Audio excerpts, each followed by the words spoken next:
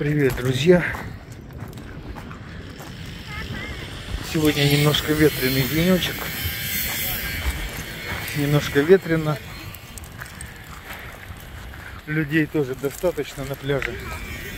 Вот так отдыхают семьями. Очень хорошо. Сейчас мы на Санаторском.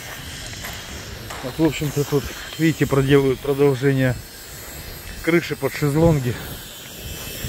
И очень даже удачно выходит. Нормально. Лаки. Море. Море, море. Шум прибоя. Или как там Антонов пел. Пенный шелест волн прибрежных. Вот. Вспомнил. Когда-то я любил слушать Антонова, Лозу. Надо сейчас тоже включить. У меня где-то на сервере в архиве есть вот, дискография этих двоих звезд эстрады. Надо глянуть.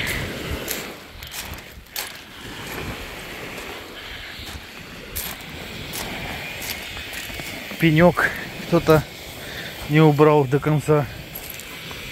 Вот, пляж, в общем-то, убранный уже, друзья. Уже готов, как говорится, к труду и обороне. Вот, единственное, что... вот это вот утка валяется. Ну, короче, есть тут такие экземпляры. Я их называю отдыхающие. Вот, ну как, не потому что, как отдыхающие, которые летом приезжают. А в принципе она отдыхающая, потому что ей уже все равно она отдыхает от всего. Вот. Не подумайте на свой счет. Это просто... Ну и вы поняли, да? Тут уже готова крыша. Вчера коротко так снял. Ходил до самого ежика. Вот видео, в общем-то, снимал вчера, но что-то мне не понравилось оно. Я его не стал выкладывать полностью. Выложил пару кусочков от всего. Ну и, в общем, на этом успокоился. Это сегодня вот снимаю вот это видео. Сегодня в море немножко пасмурно. Да и здесь вот на небе, ну, более-менее нормально так.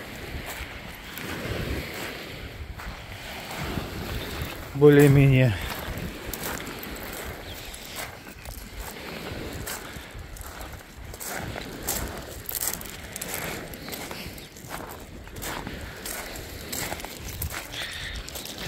Валяются шприцы одноразовые.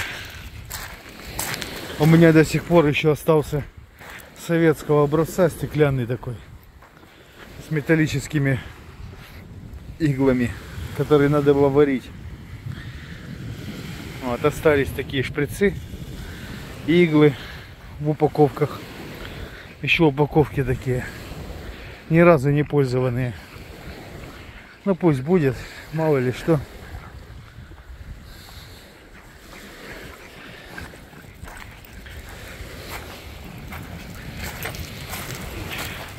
Многоразовые шприцы такие.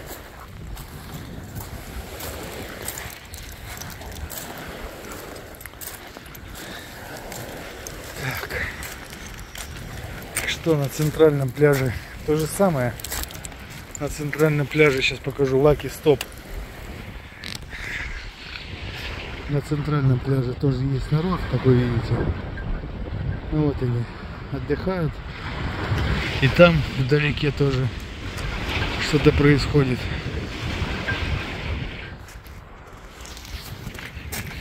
Лаки.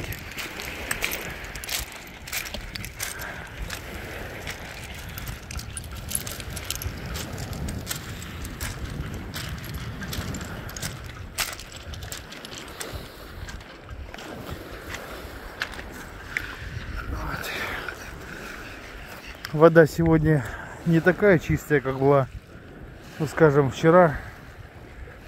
Сегодня немножко море волнуется. Вчера было вообще полный штиль. А сегодня вот волнение легкое. И такое ощущение, что пойдет дождь.